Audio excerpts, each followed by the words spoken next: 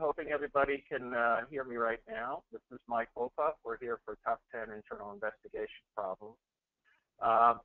If you do have any questions, please use the chat function or use the questions form, and please feel free to write any questions. I'll send you the slides again.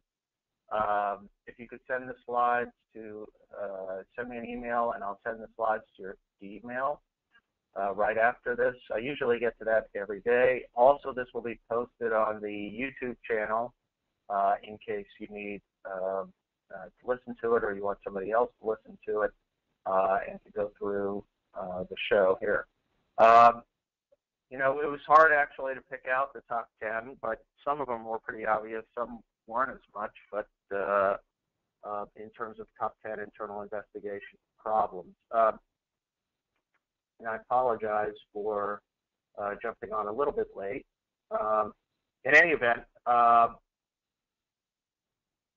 when we look at the function of internal investigations, what is really important is to consider the range of internal investigation functions that we have. For example, we have our major cases where we're minimizing liability to protect the company, sort of like your GM case, your Walmart case. And those are important cases, obviously, in how you conduct an internal investigation. And there's different sets of risks. Day to day, we also have an important set of functions, and I think there's even more focus from the Justice Department, and even when you read through the FCPA guidance, you see how important they think that it is the company culture and compliance function. So they want to see an adequately organized, funded, operational internal investigations function that also comes back to informing and improving your compliance program. So there are the ideas here we're getting at is that you want to make sure that you encourage a speak-up culture, but that you communicate their consequences for it, and you want to create an ethical work environment where people feel so vested in their company or your company that they want to report. They will report somebody else's misconduct. That always is one good indicator of an ethical company, is how willing are people to, you know, enforce the standard themselves when they see somebody else committing misconduct. So internal investigations, basically, we have our benefits for purposes, which are one, you know, we want to make sure you get the information quickly for the important decision makers. Obviously, when you have a suspicion something is going on, you want to find out. Or when you have something that is going on, you want to stop it. When you have conduct that you think is illegal that's going on, you want to stop it. So that's why you have to investigate, obviously, to see what exactly the conduct is. You want to resolve your code violations and legal violations in a consistent way. You want to promote, like I said, a speak-up culture where an ethical work environment exists. And you want to improve your program. Investigations obviously can reveal weaknesses in your program or issues that you haven't addressed adequately.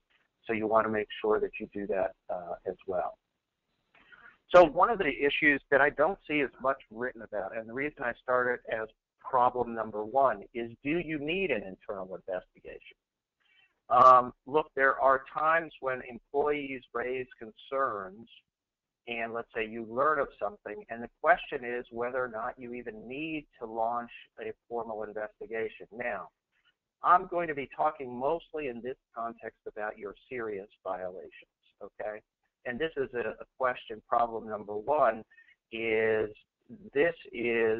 whether or not you really do need to launch an investigation. And by that I mean, you know, sort of taking all the triggers that are involved and pulling them all. In other words, going to the board, going to senior management, to the CEO, saying we've got a problem, Houston, and we need to look at this particular problem, and we're going to have to take and employ all the necessary procedures that we have to do with regard to an internal investigation problem. So And what I think is interesting is that people need to take a little bit more time and think about, does this require, a formal internal investigation? Not every situation does, nor do you run into the government. I can tell you about one particular client who, prior to, learning about this or whatever, I wasn't involved in this, had 20 incidents where there was some T&E, travel and entertainment problem, and they ended up doing the full board thing. They spent $3 million investigating it, and people later questioned, why did we even do this? And they reported it to the government. So what I am saying is we need to do something a little bit different here and think at the first step, what do we really need to launch a formal internal investigation? I can't make this akin to, and I'm going to talk about really what I think the solution to that is. In other words, there is what I would call sort of like a preliminary inquiry. It's like what the government does. Before we opened, let's say, a formal investigation when I was a prosecutor, there were times we did preliminary inquiry, and those were to determine whether there was enough evidence. So whether you need an investigation or not, you need to look at these issues. What's the nature and the scope of the problem? What's the potential, legal implications, and what can happen to that? And is there a significant risk of litigation? In other words, is there a way for people, do you think you could get sued on this? And in other words, there has to be some benefit or reason to do the internal investigation. So what I say is there should be some threshold of evidence you need, and I use the analogy of a preliminary inquiry. In other words, you don't just take any allegation and say, okay, that's it, we got to do an internal investigation. There has to be some determination of whether or not there is sufficient evidence to launch the investigation. Now, this is a risk, there are obviously risks if you don't dig further enough, and you could have dug further enough and could have discovered something. That's good, but you also have to be careful of your resources here. So in other words, if you avoid an issue by failing to conduct a preliminary inquiry, or you don't dig that one extra little level, you don't want to be caught there like Walmart and accused of, hey, you knew there was a problem and you were just trying to cover it up. So in this situation, it's hard to balance, but you have to determine, you have to set up, and this is a very difficult problem, and there's not enough written about it, and it's interesting that people just assume you need to have an investigation.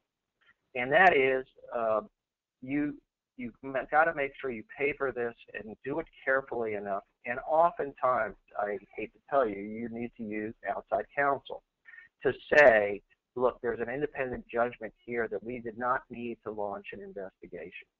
And it avoids what I wrote here, the appearance of sweeping it under the rug, and you don't want to create future controversies, so you use outside counsel to sort of bless that decision. In the end, I know it sounds like you're going to waste money on outside counsel. You're going to save money in the sense that you're going to avoid an unnecessary internal investigation. So don't just assume that when you get an allegation or you dig a little bit, you think that there's something there that you have to do that, go to the running to the board and all that stuff. You have to be very careful about pulling the triggers, and when you do get into a serious investigation. Obviously, if you know the Walmart facts, there was much more to it than just one simple allegation. But I use that only in a sense to sort of symbolize what a real problem could look like. Okay, so that's our problem number one, and so let's assume we're getting further into this, and we do have sufficient evidence. Then my question, another issue that comes up is our complainant a whistleblower? Is this person, and you don't know in advance, they don't have a little thing on their head that says, hey, I'm a whistleblower.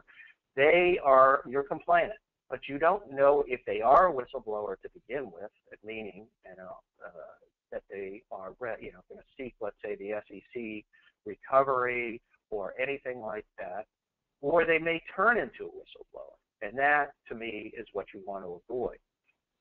if somebody's going to be a whistleblower and they've already got their lawyer and they're running to the government, you're going to, you'll quickly pick that up from your interactions with the people and the lawyer, plaintiff's lawyer.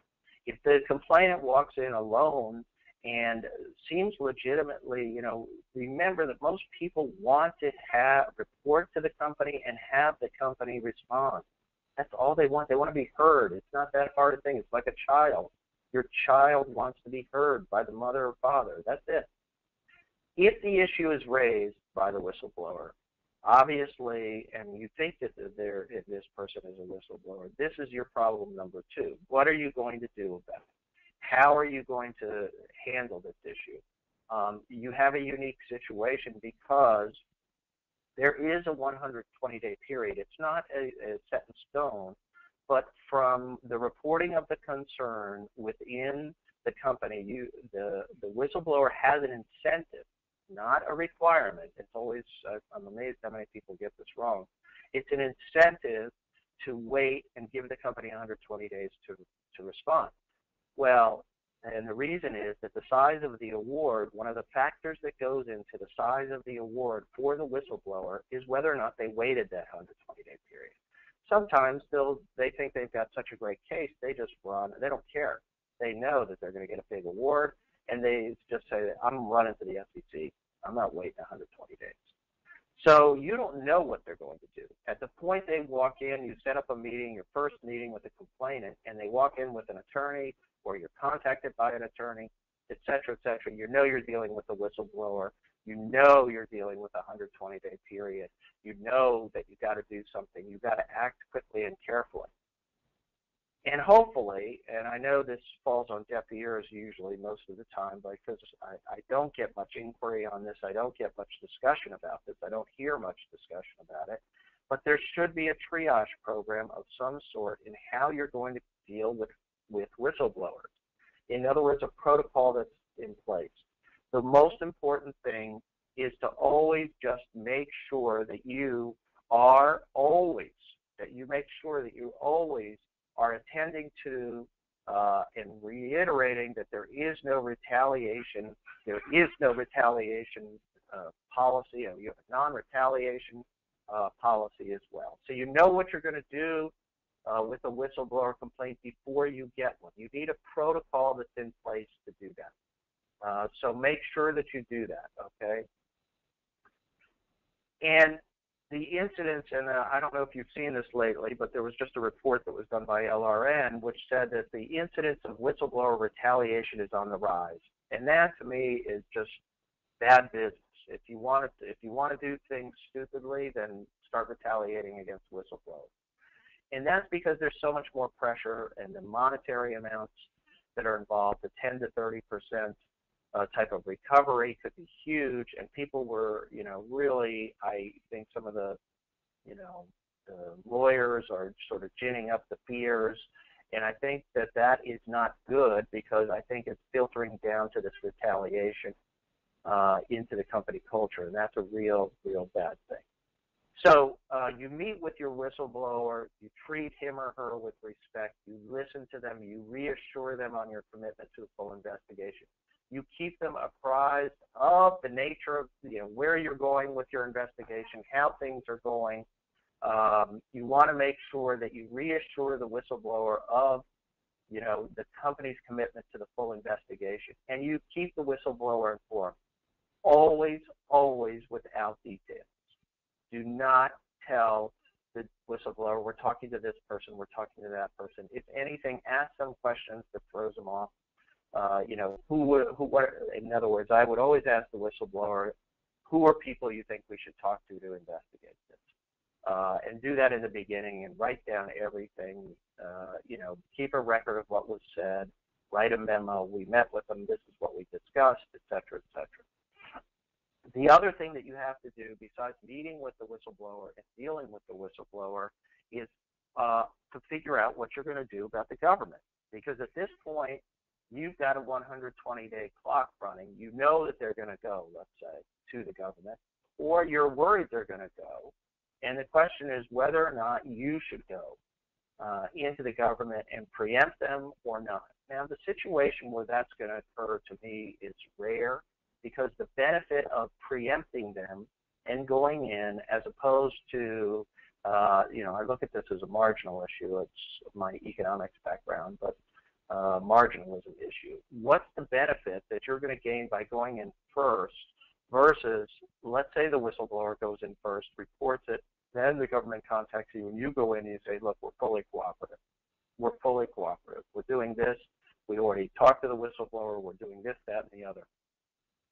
I don't think there are going to be many situations where you are going to want to preempt the whistleblower unless the risks are really serious. And I don't know, in my mind, a lot of times I'm going to sit back and I may let the whistleblower go in first and then come in and do a very good presentation to the government about how far along we are on this issue already. So I'm going to make sure that I know, so the point here is that I know or take out a calculator and try to calculate the risk that a complainant will turn into a whistleblower, and I'm going to sort of factor that into my whole internal investigation plan. I may prioritize an investigation for that reason. There are many things that I can do in this context in terms of handling a whistleblower complaint. So that's problem number 2. Problem number 3 that comes up is who should be walled off. And I guess this is a subsidiary of an issue of independence. And an investigation is valuable because it is independently conducted. Think about the Governor Chris Christie investigation done by Gibson Dunn, which was led by a friend of his from years back in the government days when they were both in the Bush administration. They were buddies, and then all of a sudden she conducts an investigation for him, and boom, the value of that investigation, you might as well taken it and thrown it in the trash. All the millions that he may have spent is worth nothing because that investigation was tainted. So in the same way, you want to keep people who are, the way you undermine an internal investigation quickly is, let's say the general counsel is implicated only in this sense. And I don't mean to cast aspersions on general counsels, but the general counsel was involved in the legal issue and was involved with the some of the paperwork that was involved, saw a lot of the paperwork, was involved in some of the judgment calls. That general counsel, there's no way that general counsel should be involved in the investigation. And when I say involved, that means they should be walled off. That means they get no documents. That means they are treated as an individual witness in a case and a subject. Remember the three sort of statuses. You have witnesses, and this is from my prosecutor days. You have witnesses who see things. You have subjects whose conduct is being investigated. And then you have targets, people who you know or who prove have substantial evidence to show that they committed an offense. That's what I'm saying. So the question is, if that person's conduct is under investigation in any way, in other words, if they touched it, you're going to be looking at what they did, you're going to be asking about what they did, then that individual has to be excluded. And you have to have this in place before the conflict situation arises. So you wall people off. Now, people can be brought back over the wall as time goes on. If you reach the point where the general counsel, you can clear the general counsel, then you let the general counsel in at that point. Doesn't mean you're walled off forever. Status can change as well, but you want to do as much as you can in terms of documenting and sticking to this wall concept to keep those people out of it that shouldn't be involved in it. How did Walmart get in trouble? They got in trouble because the person who was running the investigation in the end was the person who was being investigated. So in the end, you have to take these steps to make sure that you wall off those people who may be involved. Okay, so who should conduct? Who should conduct? And you can see that here, we already talked about this, but who should conduct the investigation? You want to make sure, in most serious cases, you're going to use outside counsel. You're going to have them, inside. You're going to have outside counsel because internal counsel can't conduct the investigation without an objective viewpoint, or their investigation, the chief compliance officer was somehow involved in some of these judgment calls.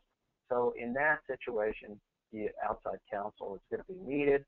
The other thing is where attorney-client privilege is important, you're going to use outside counsel, and the reason you're going to do that is it's easy to preserve the attorney-client privilege, and et cetera. Now, one of the issues that you're also going to have is you may have outside counsel for more than one person. In other words, more than one entity here. The company itself may have an outside counsel, but so the board or the audit committee may, in that situation, they're so worried about whether or not the company counsel is going to do a proper job in the board, which is, or the audit committee that's responsible for overseeing the investigation, may have their own counsel as well. And that way that the oversight counsel is going to review the work by the company counsel and make sure that it meets the board's requirements or the audit committee's or compliance committee's requirements, or if you have a special committee that's set up as well. So in this situation, you're going to be caught in a situation like this where you're going to make sure that you're going to have two sets of outside counsel, and this is where the money starts to flow, believe me. So problem number 5 that we get to now is, should you disclose something to the government? Should you disclose the internal investigation or the potential violation to the government?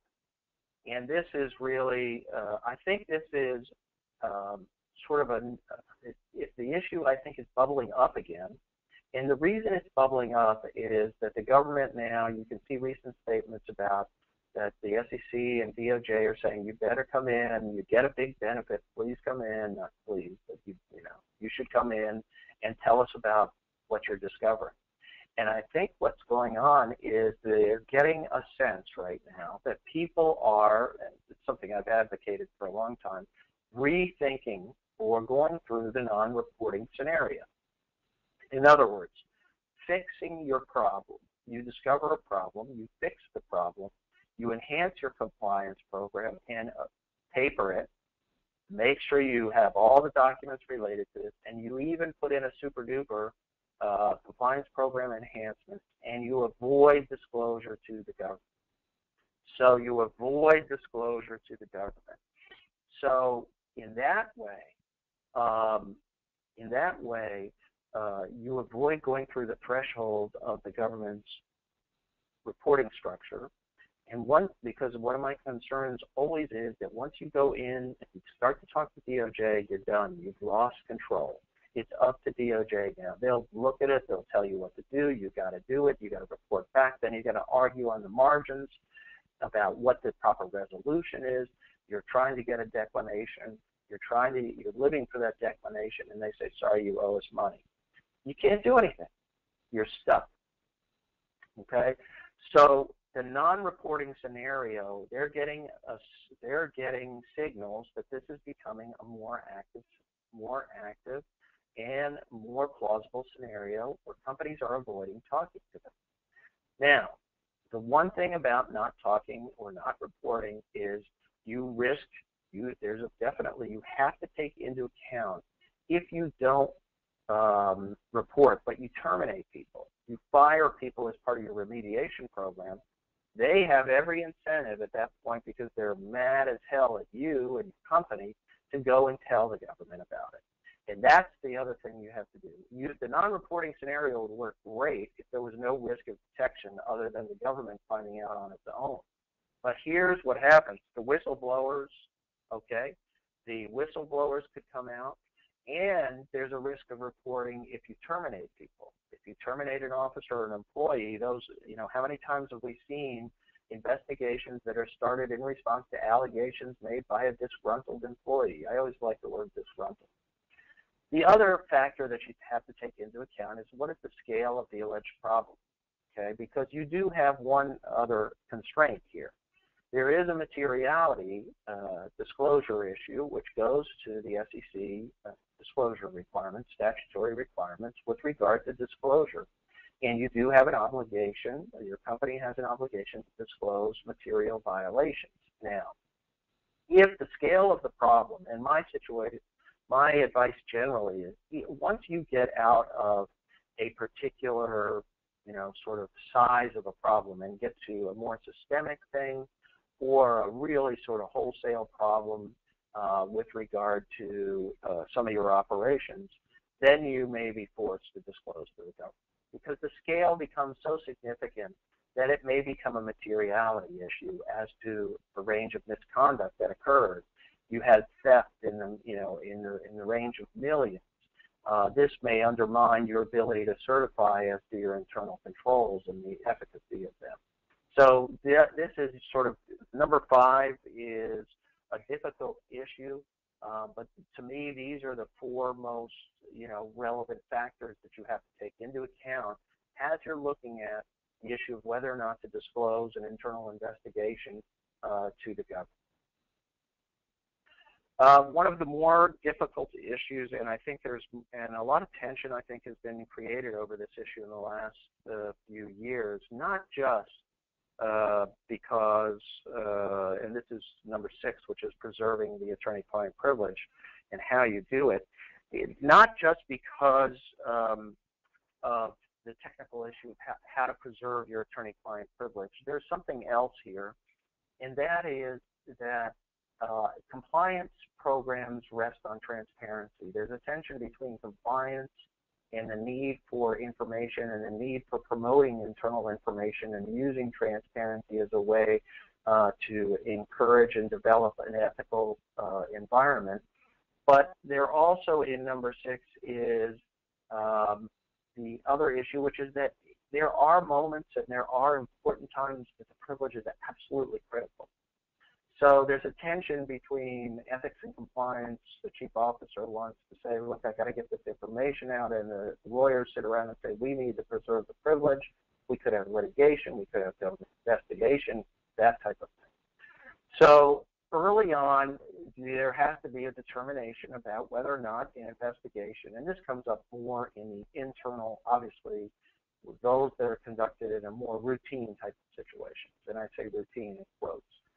Should the investigation be conducted under the attorney-client privilege? The other factor here that's going on that's made this issue more and more difficult is the fact that I think that there's been litigation over attorney-client privilege, particularly in the False Claims Act context, where the lawyers are asserting very, very broad claims of privilege as to all compliance documents, including hotline reports, things like that. And the judges are getting frustrated with it, particularly in Florida. You can see a bunch of cases, the federal cases that are coming down where the judges are just absolutely livid at these claims of privilege, broad claims of privilege. As a result, lawyers have got to be careful about proper claims of privilege and not over broad claims, because they're starting to lose credibility on this issue. So that's why this issue is even more important these days as well. So whether or not the investigation should be conducted under the privilege is something that's got to be determined pretty early on. That does not mean, if, for example, you are going to conduct an investigation of the privilege, it doesn't mean that everybody that's involved has to be a lawyer. This is not the Employment Act for lawyers within companies. It means that you have to take steps to protect and preserve the privilege, and you also have to be careful, because if you ever waive the privilege or don't have the privilege, you have to be careful about what the implications of that are going to be. So there are a lot of issues you have to consider up front in terms of what's the importance of this investigation, what will happen with an exposure, and do we need to protect the investigation facts from disclosure because of litigation and reputational risks.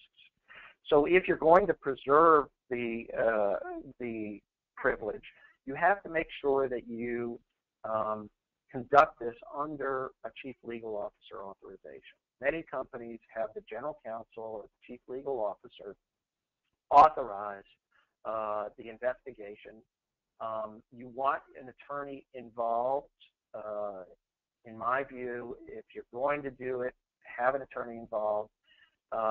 If you're going to do it just within the umbrella of the authorization and then have non-attorneys do it, that's okay too, but I'm just telling you it makes it a little bit more difficult.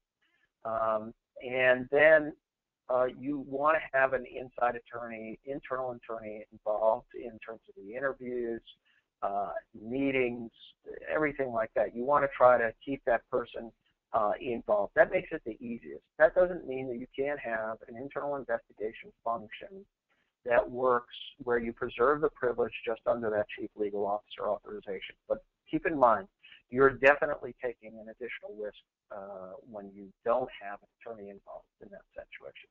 Obviously, the easiest way to preserve privilege is the outside counsel. Now, when you have an attorney, when you're going to preserve the privilege, and in this problem area of the preserving the attorney-client privilege, we always come up to the issue of upjohn warnings. And I say this is a problem only because I see too many people trying to sort of, be cute in this area, tricking people, making people think, oh, everything's okay, but I can't, go beyond the upjohn warnings. First off, just as a technical matter, upjohn warnings can be given by a non-lawyer. You use, and I know this is considered heresy, but you have a form that informs them of their rights. You read that form to them. You give that form, give them a copy of the form. You get a signature from the witness. You sign it yourself as, let's say, you're the, doing the interview. No tricks, no games, okay? It's too critical an issue. It's becoming litigated now all the time. There's upjohn litigation. And frankly, you don't want to play games with this. It's just too important of an issue. You can undermine the integrity of your investigation. You give upjohn warnings, and you tell people exactly, okay? You tell people exactly you are not representing them, that the privilege belongs to the company can waive it, can do whatever it wants with it. This is a confidential thing, and they're required to cooperate. I mean, they are, as a condition of their employment, required to cooperate. And there's more litigation over this area, and I think it's something that is easy to reduce by just putting in a standardized procedure and a standardized form. You always will get the question, do I need a lawyer? Will I lose my job? Whatever, from the witness. Do I need a lawyer? Should I get a lawyer? And you tell them, I can't advise you. I can only tell you I'm a company representative. My job is to, be a nice person about it, be forward about it, don't be a jerk, and say, look, I can't really help you with that. My job is to, find out the facts for the company. That's my responsibility here. I really can't address that. And, will I lose my job? I don't know. I can't say that you're anything. I can't make any representation as to that. My role is limited to this, et cetera, et cetera. So, you're going to get those questions. They always come up, and they'll say, well, what's the implications if I sign this? Well, if you sign this, it means that you're agreeing, you understand what your rights are, and that you're agreeing to go forward with this. Well, is this the same as Miranda? No, this is not the same as Miranda. This is not a criminal investigation. You're not under custody. You're not, in custody in any situation. You're free to leave at any point. You are required by your employment agreement or whatever your status is here to cooperate with this investigation. Will I lose my job if I don't cooperate? And you say, look, that's a requirement. I don't know if you'll lose your job or not. That's something somebody else would decide. I don't make that decision. Those types of questions and answers are going to occur in that situation. So please don't play around with what I would call the upjohn warnings. Just go forward, do them in the right way, and standardize the process. The more standardization in the internal investigation process, the less issues, the fewer issues you're going to have. Okay, problem number 7 is document control, collection, and lawyers trying to gin up business again with horrible privacy violations and things like that. Your goal early on. Obviously, one of the most important ways to get in front of an issue is to get documents. Your IT people are your best friends. You hopefully have talked to them and discussed with them a protocol for how you can get this done. You also probably, hopefully, if you're a global company, in some ways you already have a privacy policy so that you are in compliance with all the privacy laws and regulations around the world. Your major focus is going to be on the EU directive on privacy and the various laws within the EU to implement that directive. That's the big deal, and that's what you have to be careful about. Now, so let's start first with global collection. I'm talking about a situation where you have documents, there are servers all over the world, or let's say all your servers are even in the United States, but that's probably not going to be true. But you have to collect all these documents. You should already have, as I'm saying, a global privacy policy, which is going to include as much, sort of protection as you can get, hopefully, in terms of employee consents, your third parties. Your third parties and collecting documents is always is very, very difficult. And you have to make sure that you have contracts with your third parties, your vendors or suppliers, if you need documents from them, to make sure that you can get access to those documents without any privacy concerns to make sure you're in compliance with all of those laws. So your goal is to collect and transfer documents to U.S. locations with one caveat, okay? One caveat, which is, remember that sometimes when you bring documents into the United States, it then becomes subject to a grand jury subpoena. Your documents that are sitting overseas, let's say on a server in China, are not going to be subject to a grand jury subpoena, as long as they are on a server or reside over in China.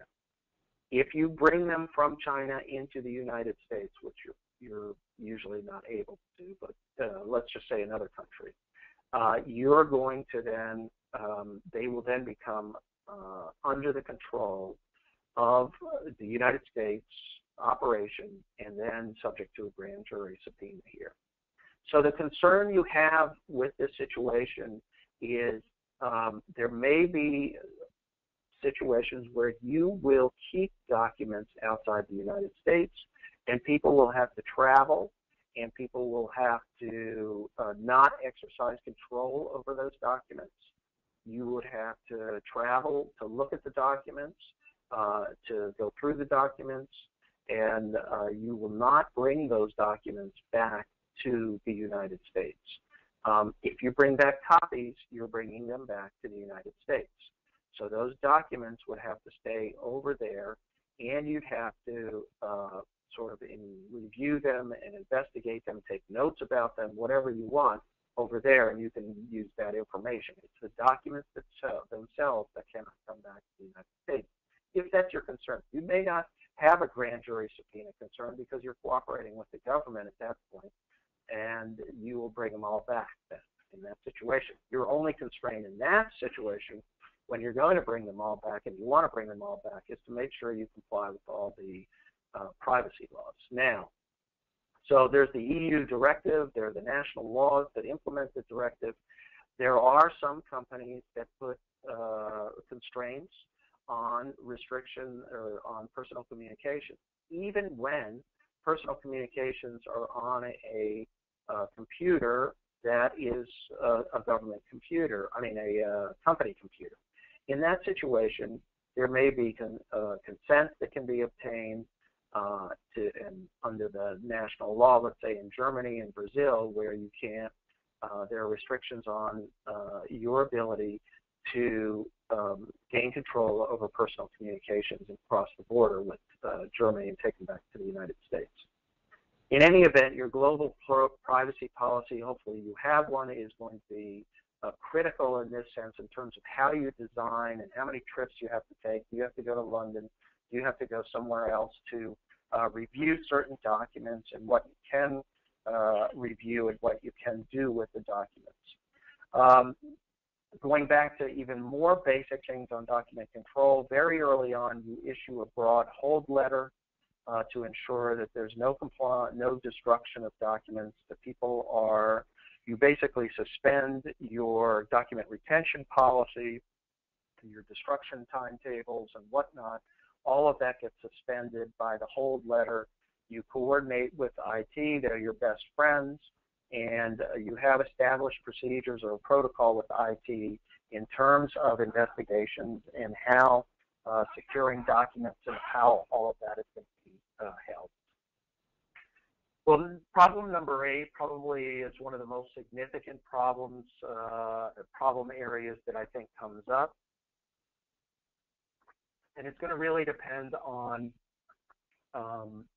you're always going to have difficult conversations, and you're always going to have difficult interviews, and you're going to have people who don't want to cooperate.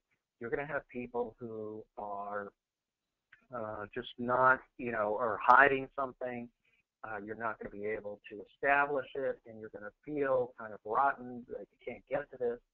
And I'm going to tell you, most of the times, if not 90% of the time, you can win with what I call sort of the winning interview strategy, okay? And the reason is that I always feel, and maybe it's my idealism, the truth is going to come out eventually.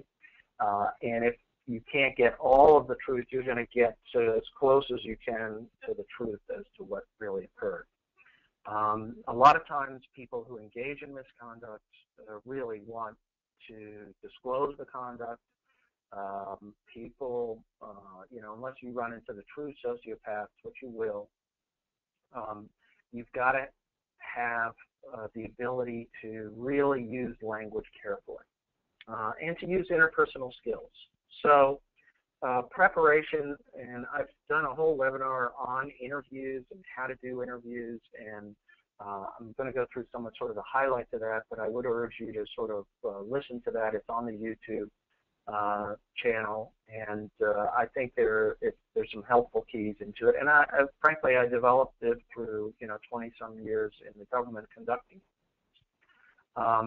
It just was the way we did everything. So preparation is your key.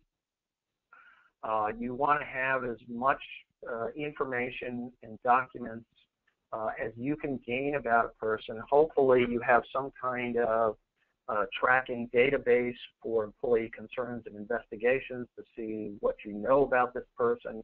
You have their HR file, everything that you can learn about a person who may become, the serious subject of your investigation. Patience and professionalism, absolutely. You will never lose your cool. You will be, and I'm sorry to show my age again, but you will be like Dragnet. You will be patient and professional, probably not as antiseptic. You're going to be a human. But you're going to, I want you to conduct this interview with a lot of patience and professionalism. You are in control, as I always say. You know the facts. You know what you're digging for. And by the way, I always tell people it's okay to have a second interview, even a third. If you need it, you need it. So don't think that this is a one-shot deal. You may come back. I've come back to people absolutely after I've learned more information or whatnot, or things just don't make sense to me. I will go back to that person and do another interview or follow up on issues, and it's actually very, very productive because you already know the person. The psychology of an interview is critical. Location, not for real estate, is important. Where are you going to do this? If you're interviewing a senior officer, you can rest assured they're not going anywhere. They're going to sit behind their desk, put their feet on the table, and make you feel as small as possible, especially when they have something to hide. Attendees and witnesses, you always have a witness with you, but do not have a lot of people. I hate that. You come in as minimal as you can because you want to make the witness comfortable. When you have a big table filled with people and all these hangers-on, you can rest assured you're not going to get cooperation. You are professional. You will always be professional, but you want to be a human being. Crack a few jokes, make a few jokes, show that you're a real person, and conduct the interview with professionalism, but also, be self-deprecating a little bit, hey, I spilled coffee on myself or whatever, something that's going to show that you're a human being. You talk about your kids if this person has kids as well. Show them that you are real. Then you're going to learn, you have to learn to recognize what their tics are. In other words, their deception is. And I always say you watch a person, you look in their eyes. To me, eye contact is absolutely critical. You do not look at one of my big pet peeves. We'll go through some of my pet peeves in a minute, is when you don't look at the person and you have a list of questions. You're not going to read a list of questions. You're not going to do it. You may have a list of sort of subject areas that you've got to make sure you cover, but you're otherwise going to just formulate your own questions as you're going along. No signed statements, because people can change their version of events. Things can come up. You don't want to have signed statements. You memorialize the interview, including your impressions of credibility, as you're sort of building into your final report. You do not record people, never record people. No, take video interviews, do not take audio interviews. This is a conversation, because that gives you a little bit more flexibility as you're developing your technique. Successful interviews. You're not the police. You're not a friend. You're a professional, and you develop your own rapport. Please, you do not write out every question or read from a list. You maintain eye contact with the witness at all times.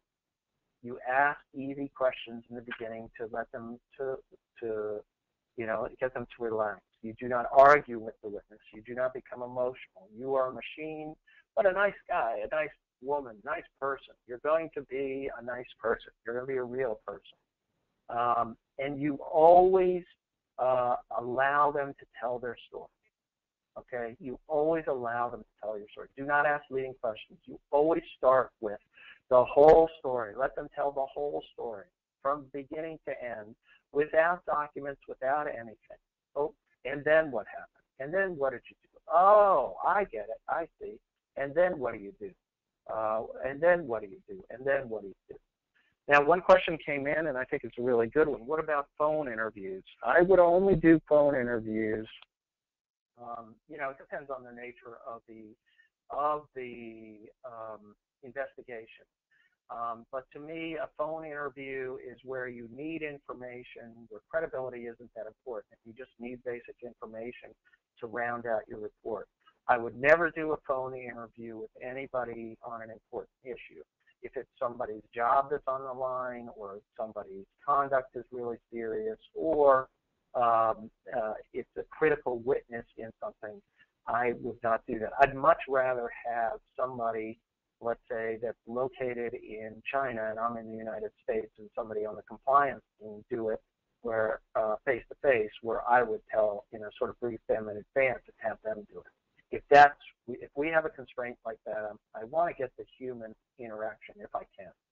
Obviously, there are times you always have to make judgment calls, or you have to have resource constraints, but I try to avoid phone interviews as much as I can.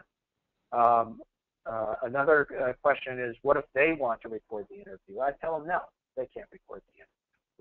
We have a policy, and frankly, I would put that in your policy statement. You should have, and I've been working with companies now to develop internal investigation guidelines, and I'll put that in the internal investigation guidelines. Nobody is going to record anything.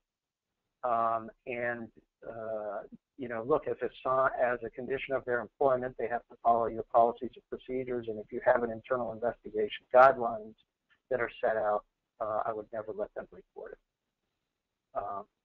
In any event, you don't write out every question. Like I said, maintain eye contact.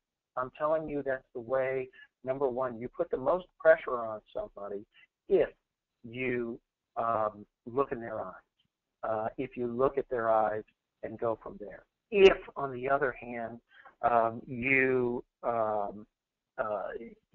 need to look, down at something, that's fine, but please do it only for a little bit. Ask easy questions.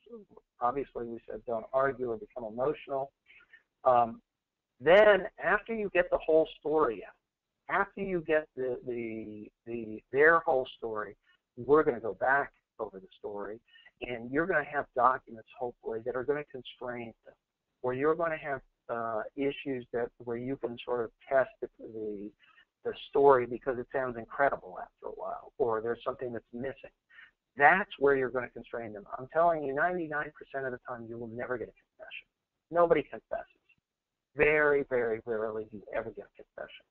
What you're going to get is you're going to basically push them into a corner in a successful interview, is you're going to have them pushed into a corner, constrained by documents and other knowledge that you know from other witnesses that's more credible, where you can find what they're saying is incredible. And you can do that in your internal investigation report. And that's where you're ultimately aiming for. If a person wants to tell you something, they will tell it to you.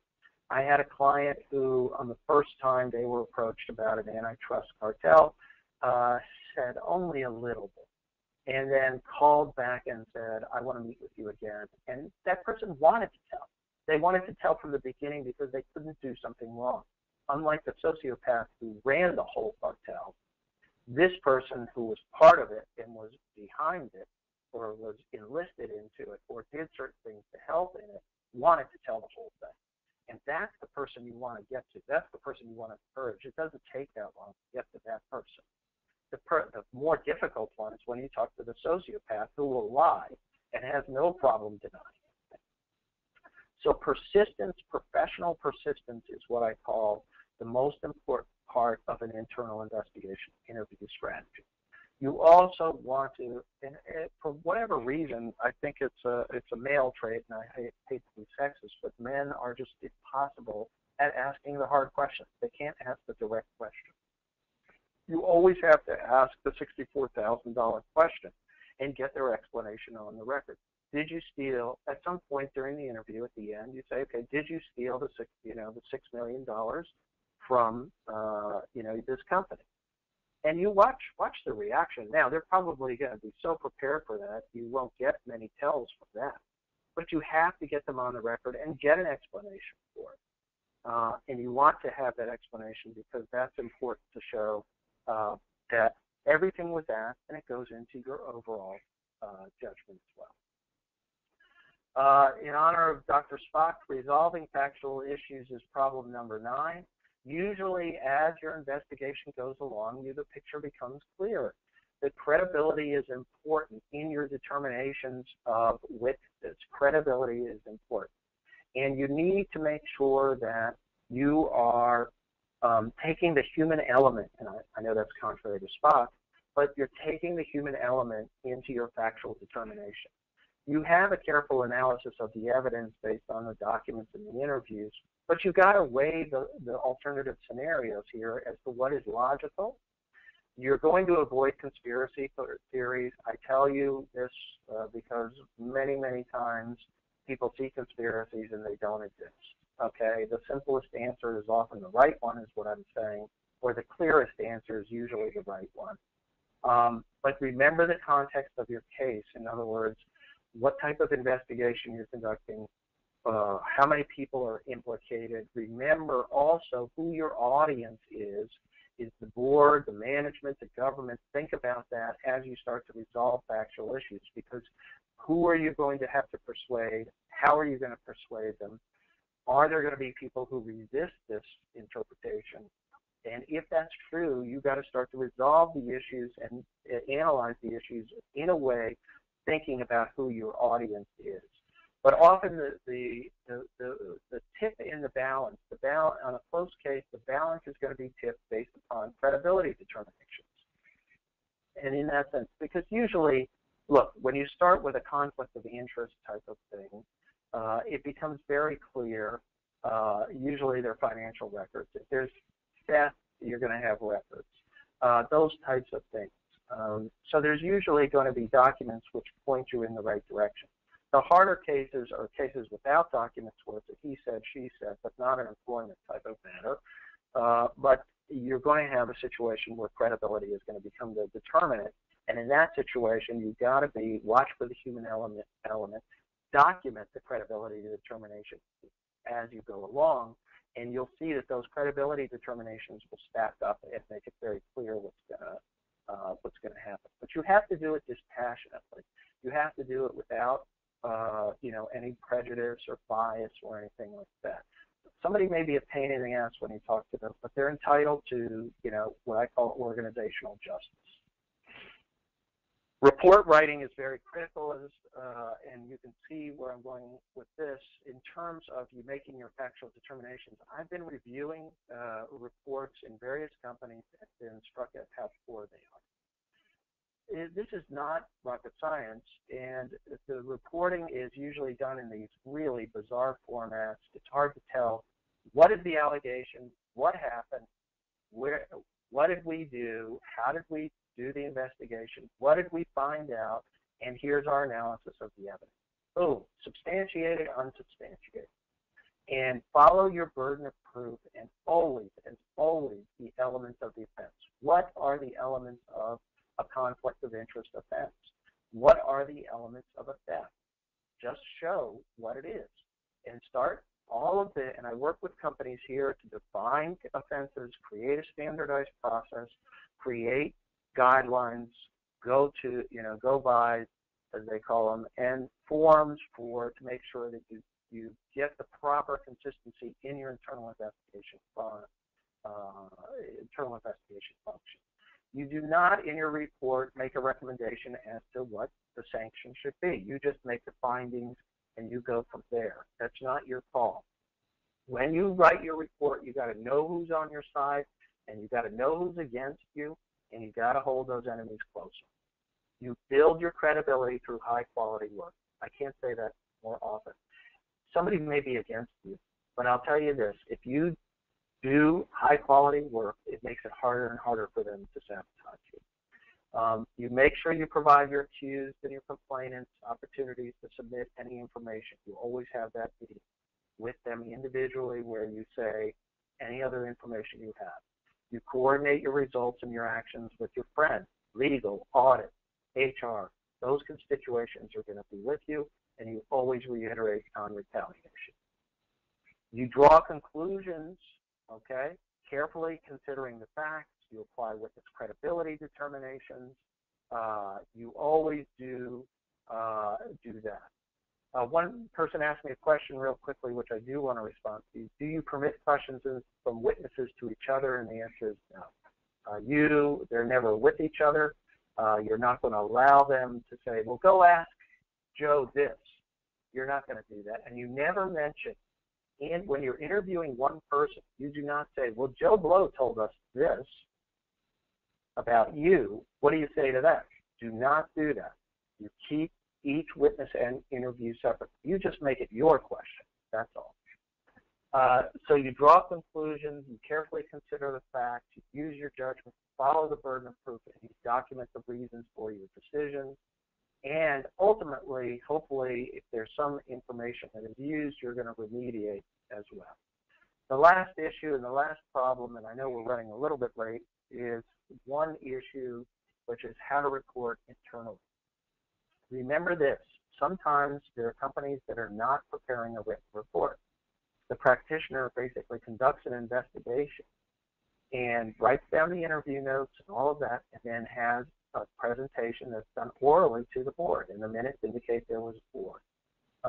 The reason that is a judgment call is you have to consider, in the context of you're not cooperating with the government at this point, or you weren't at this point, is do you want that to be discoverable later on? I frankly think the risk of it being discoverable is pretty low. In a shareholder suit or something else, or the government goes after it, because if you do it by privilege, you should be able to protect it. But the resolution really depends on the context of the documentation. And you want to make sure that you have documentation that's going to fix certain establish certain things that you may need. For example, that the board monitored this investigation. The audit committee did. That there was a remediation defense, so you did remediate the problem. How was the problem discovered, and what were the reports concerning initial discovery? You have to make sure, if you're not going to have a report that has the important things in there, that you're going to have corporate documentation in the minutes of the meeting that make reference to very generally, but give you enough of the facts that you can establish them for the government's purposes, if, for example, you get led to that point. Sorry to rush through the end there. Just to remind you, we're out here. We help a lot with internal investigations. We conduct them on certain issues. We do training on internal investigations for people, on interviews, on things like that. We also help to establish internal investigation programs with guidelines and how you're going to conduct your investigations. We make that public internally within the company as part of a Speak Up Culture presentation. Say, we have these guidelines, they're available if you want them, they're on our intranet, you can look at them. Anyways, if you do want a copy of these slides, please email me, follow our writing on corruption, crime, and compliance, follow us on LinkedIn, like us and follow us on Facebook, and we have the YouTube channel, and of course there's our website, which talks about the services we provide in terms of compliance, but enforcement, defense, but mainly here, internal investigation. Thank you very much. And again, if you do have any other questions that I couldn't get to, I would, feel free to write me. Be happy to respond and happy to help in any way that I can. Thank you again, and appreciate your attending.